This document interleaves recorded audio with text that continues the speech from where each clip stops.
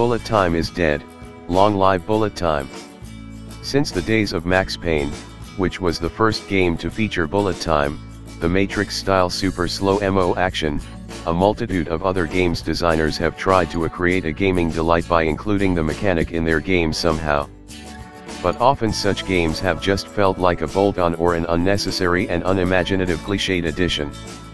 Superhot VR, however, breathes new life into bullet time by putting a fresh spin on it.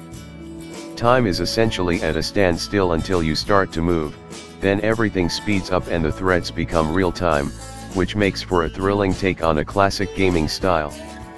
Playing this way in virtual reality feels unnatural, confusing and extremely challenging, but that's exactly what makes Superhot VR so fantastic and why the game is the most frustratingly enjoyable that we've played in VR to date.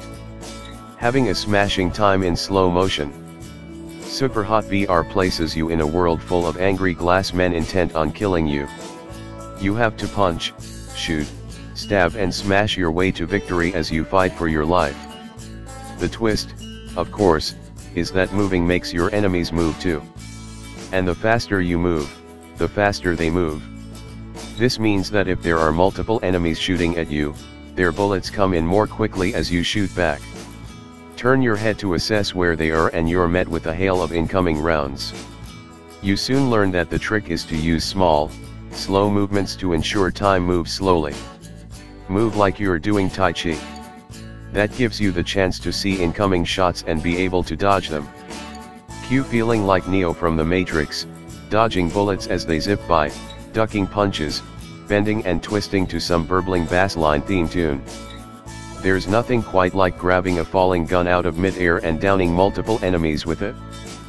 Problem is, however, the result of doing this is usually moving too quickly then dying. Over and over again. Rinse and repeat. Each level is broken down into multiple sections.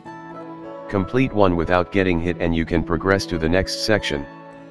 Fail and you're back to the start, ready to do it all again.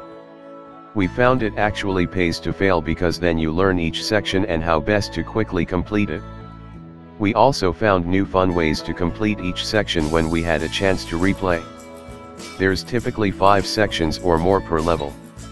Which doesn't seem like many, but the game can last an age if you end up dying a lot and having to complete the same sections over and over again. Each section of the game presents a new and unknown environment. You need to quickly look around to see what the threats are and what weapons, if any, you have to deal with them. Of course, looking around is counted as movement, so even a glance can be enough to increase the danger. This will soon lead to you carrying out ninja moves, like uppercutting a close enemy and then grabbing his gun as it flies through the air to quickly shoot his comrades while also dodging the bullets streaming towards you. We also found we would end up doing clever stuff like throwing guns through the air on purpose, so when the game switches section we could catch them again and shoot our way to victory. This is particularly handy if you find yourself in a hard place in the next section, but if the guns hit the floor then they break and shatter, so timing is everything. Stones in glass houses. Enemies are hilariously easy to kill in Superhot VR. They break like glass, so throwing a bottle at them, for example, is sufficient enough to take them down.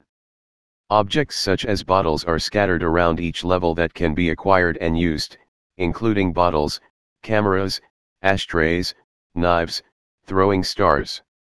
These objects are also capable of deflecting shots, as are your guns, but dodging is far easier and more practical.